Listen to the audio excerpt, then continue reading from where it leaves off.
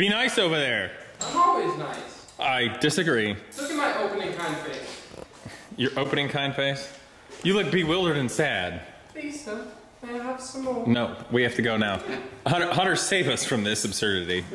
Well, who are you and what are you doing? Well, I'm Hunter and I'm working on a BD5. Nice. Yeah. So people have been following along on this. It's been frustrating, but what have you done? Where are you at? What have I done? I finished up this little bit of canopy. Ooh, that's cool. Let's see that. Yeah. That's the, that's how you get in and out. There'll be a canopy. In and out of the plane. Okay. And then the canopy that'll be in this front area, that'll be permanently yeah, fixed. It's permanently attached. Okay, that makes sense. Okay. Just this morning I put in the pedal assembly here. Okay, there's your rudder pedal. You got the rudder pedals and the toe brake. A little dark in there, but we can see it. Okay, toe brakes, that's cool. Yeah. Oh yeah, that's nice. Look at you being an engineer with your flashlight. Okay, what else you got going on here? That going on. I've done some kind of fitting with the wings a little bit. Finished up this horizontal stabilizer. I think we should tell people what you're doing with this thing right now before you get trolls nitpicking you.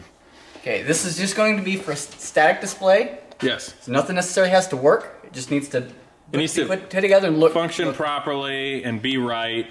Opportunity to learn, but it's never going to be flown. It's not going to be intended to be flown, just as a display in the time that you realistically have to get your feet wet with aircraft design and building and construction.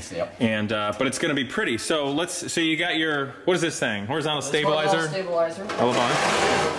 Yeah. Got a little bit of trimming to do to get it. That's cool though. That's cool. That, and then you have the trim tab on yes. it, so you adjust it so you can get nice level flight. Well, you have, and the reason it's rubbing a little bit, you don't even have it screwed down properly. Yeah, things aren't riveted and screwed down. It's literally just held on temporarily now. Yeah. Now, what the wing tips? You got something going on with that, huh? Got those kind of in here. So what are those made out of? Balsa wood. Yeah. So this was a balsa wood block, a little bit bigger. Yes. So I cut out the profile of it, and then just with a belt sander, just kept forming it. And that's what you do for wingtips on a BD5, huh? It's just balsa wood like a model airplane that you shape, huh? Pretty much. Yeah. It's pretty. It just fits there inside the skin. Slides in and goes a little bit further forward. I think this one might be it. Okay, that's neat.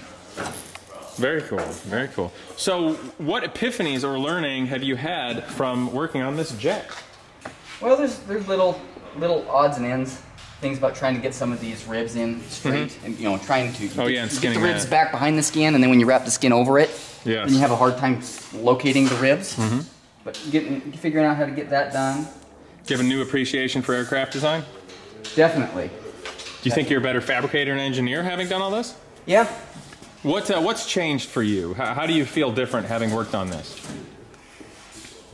Definitely able to figuring out some stuff. I mean, I have the book here, and a lot of the book tells you how to do stuff. Yeah, but some of it doesn't do as good a job as I would have thought that it could have. Yeah, so it leaves a little bit to your engineering to fill in the blanks. To fill in the blanks, like come up with the frog DNA in Jurassic Park. Yep. So it kind of gives you just a general guideline. Yes. And just assumes that you're smart enough to be able to figure out how to do the rest. Ooh, I like that. Not dummy proof. It's like old school, yeah? Oh no, it's certainly not that. But once you figure it out, think of how much of a better engineer you'll be. For sure. Because not only do you know the answer, you know how to find the answer. How to get to the answer. Yeah, so anytime you get stumped in the future, you figure out how to think it through. Yep. Well, good. So what are your next steps? What's going to come together quickly on this? So we're going to try to get... You want to grab one of the wings and slide it on? Yeah, well, let's do that. Grab the left one. Nice. Hunter is grabbing a wing. I think this one's it. Yeah, it'll have the little tab on the top. Either way, it'll still fit. I'd help you, but, I'm holding the camera. That's hard work. You guys mind? I heard up from the peanut gallery over there. Pay time. Maybe guilty of that one. Uh-huh. Now, these are the A wings, is that right? A or B? I think they're A because they're short. They're really short. Yeah. Okay, so this has a circular cross-section spar in it, a tube spar. Correct. And it slides right over this big boss. And it goes clear up to here. And you're going to have to drill a hole in this tab. Yep. And the wing will literally be held on by one bolt, is that right? Pretty much. Yeah, because all the forces are basically up and down and nothing's pulling it in or out. Nothing's pulling it in or out. One bolt is more than enough. It's inefficient. Yep. Excellent. We got You got your flaps and your ailerons. Correct. The big fiberglass fillets, you'll have to be working on those. Yeah, it goes down to here. Are there any other ribs that have to go in for that, or is it just that one aluminum one?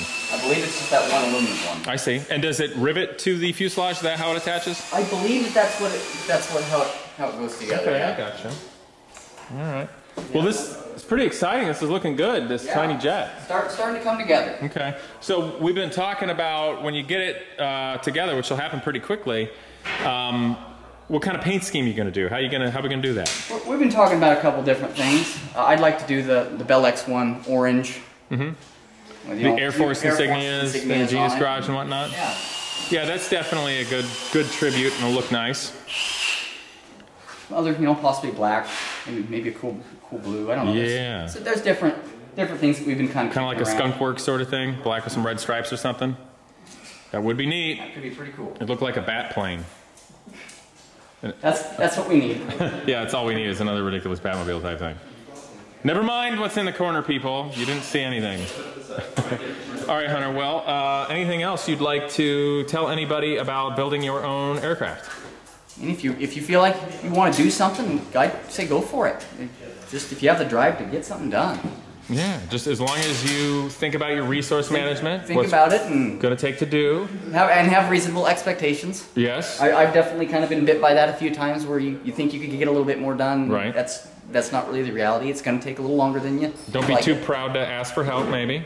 Certainly. So plan things through ahead of time and make sure you see it through. Yeah. And you too can build an airplane. Correct. Cool. You think maybe in the future one day you'll build a plane of your own? Very possibly. Yeah. Well, you don't have to go as crazy as a jet, but I hope you've had fun doing this experience so far. Oh, I have.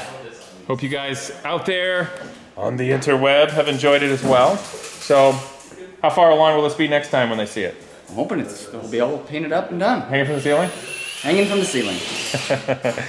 All right. Well, I hope you guys have enjoyed the update with Hunter's BD5 build.